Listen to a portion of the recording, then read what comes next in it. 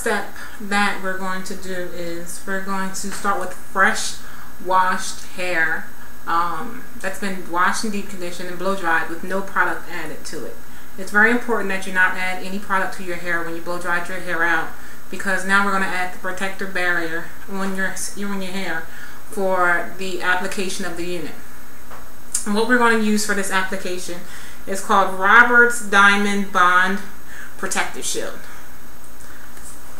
I'm going to show you a picture of the Glory product, which is very similar to this product that we normally use, but instead of using that, we tried this because it's actually a little bit cheaper.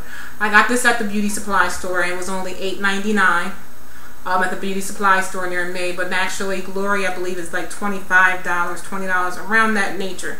So I'm going to give this a try. I never had any problem with the Glory Protective Shield product, but I was going to give this a try to see if this was comparable, if I have any flaking or anything. But if I do have any problems with this particular one, I'm going to let you know in this video by the time it's finished and uploaded onto YouTube.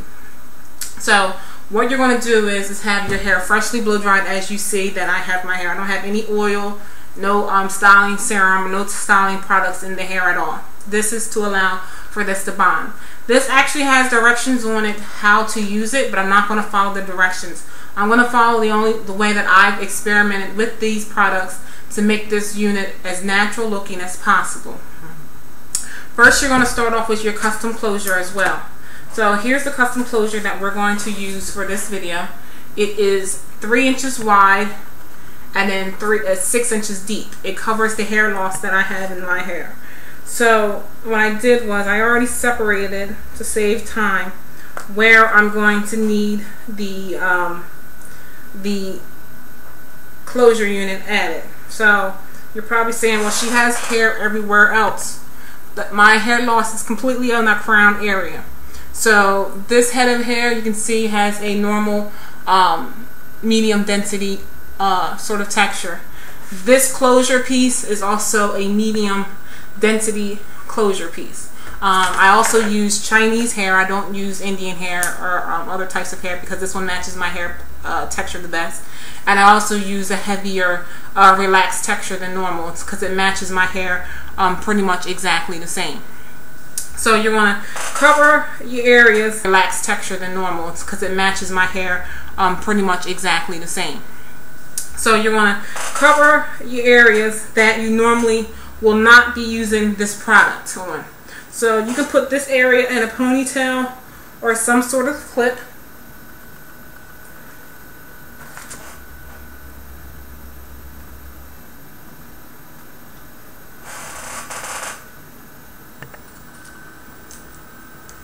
Alright, and then you're going to take the Glory product and apply it to your clean hair. So this is the area that I'm going to apply it to. Alright, so I'm going to just comb the hair back. If you want to make sure that the unit fits, you're going to measure from the front of your head to the back to see if you got full coverage in the back area. Where I parted my hair in the back, this is where it's going to end, and it's just as wide for the unit. You don't want to make your parting areas too big because you don't want this product on your hair where it's going to show and it's going to be out, because it's going to look like hard and slick down like if you was wrapping your hair. So this is the area I'm going to apply it to. So I'm going to comb this hair all back. That's it. And I'm only going to apply the product to this area right here, and that is it.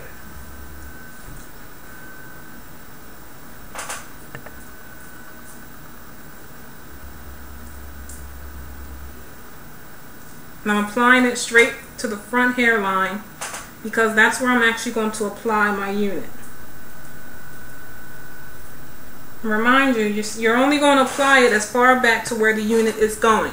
So once you get to this portion of your head, you're not going to apply it on this portion of your hair. You're going to just let that hang because that's the part that you're going to actually curl and style when it's time for it to come out, for you to finish your unit.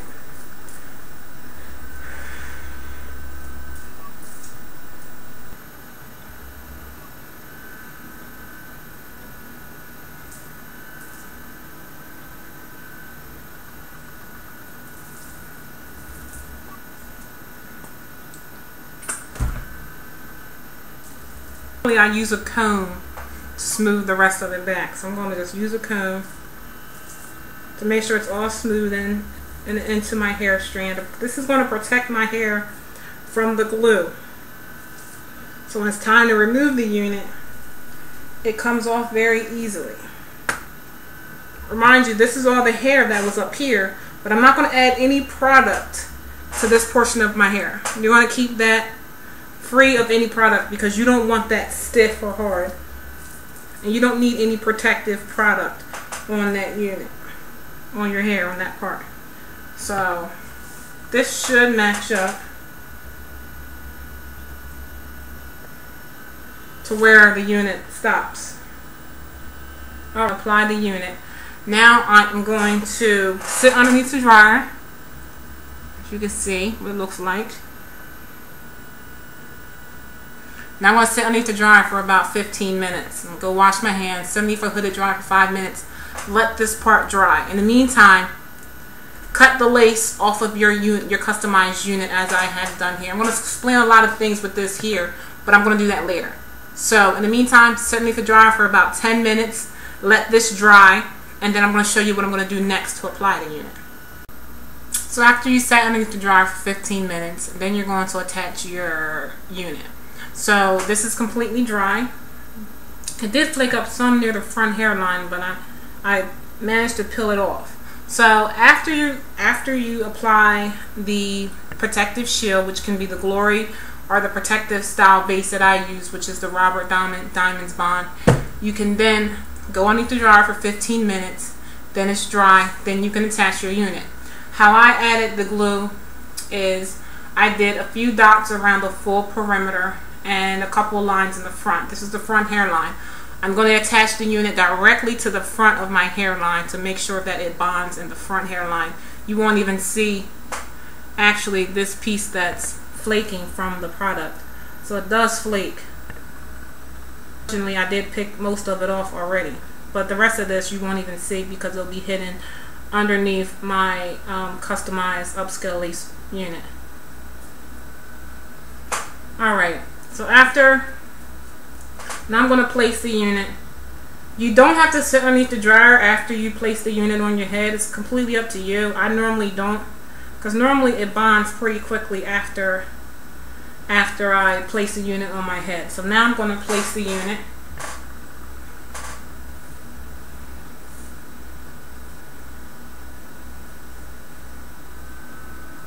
I have a clip back here to show where it's supposed to end, and I can take this off. This is so I wouldn't add any additional product of that protective shield onto my head, my hair.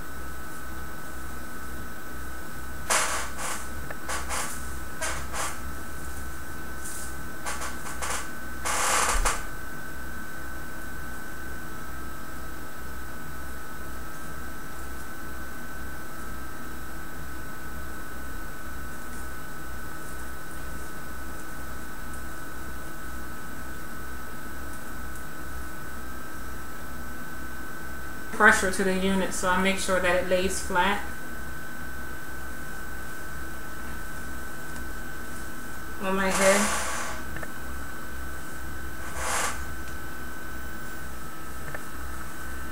That's all I'm doing right now, is pressing down on it to make sure that all the glue is bonding to my hair.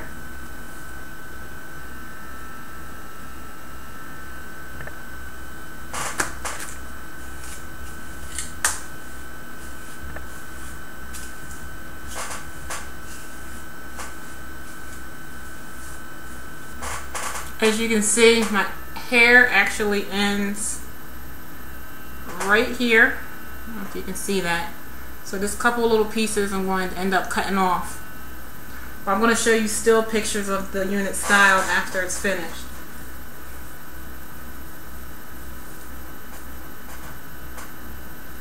Not going anywhere, and I haven't even had it fully bond yet. So you can either sit it to dry for another 10 minutes, wait for this to bond,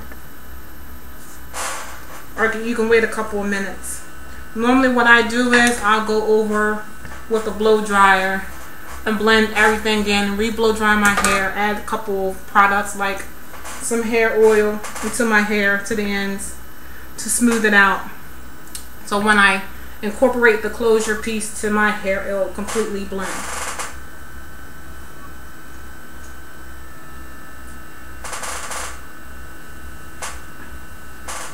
But you'll still be able to pull your hair back like you normally would. Both sides. Still pull your hair up in a ponytail if you wanted to. You just have the area of hair loss now is actually covered. So I'll be back in a second with the rest of the results.